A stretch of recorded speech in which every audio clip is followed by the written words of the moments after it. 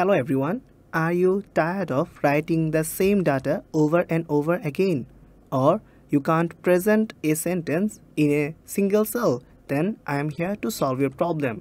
You can easily solve that problem by just one click. So this is Zehad Rian from Excel Demi, and today we'll learn 3 methods on how to merge multiple cells in Excel at once.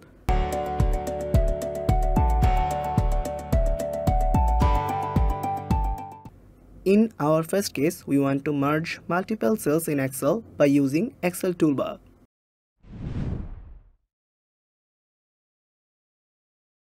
In this case, we have employee name, entry time, lunch break, and monthly salary in column B, C, D, and E. Our target is to merge the lunch break cells in using Excel Toolbar. So at first, we have to select the whole column we want to merge. Then we have to go to the Home tab, and then in the alignment section we have to select the merge and center option. After that you will have a warning, and then after clicking OK you will have your merge cells. You have to note that the merge cells will give the result of the very first cell.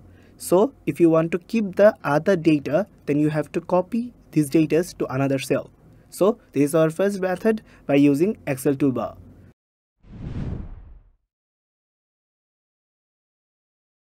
In our second case, we want to use ampersand operator to merge multiple cells at once.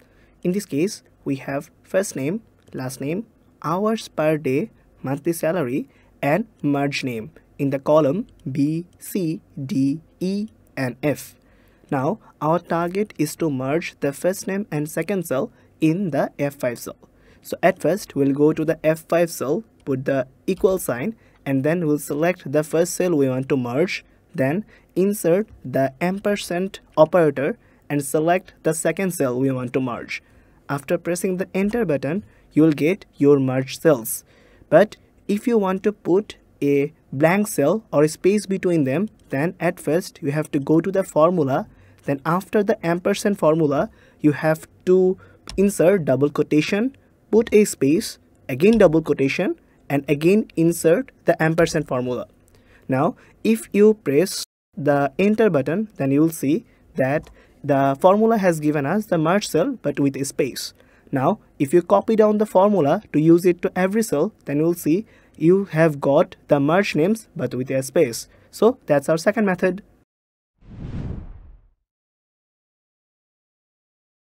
In our next method, we want to use concatenate function to merge multiple cells. To do that, at first we have to go to the F5 cell, and then we have to insert the formula concatenate. So we'll write down concatenate. And now we have to select our first cell we want to merge, which is B5. Now we will use the second text, which is the second cell we want to merge, now C5. Now if we hit the enter button, then you will see the cells have been merged.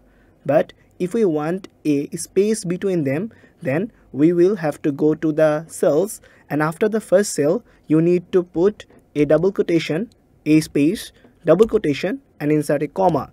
Now if you hit the enter button, then you will see now the cells have been merged but there remains a space.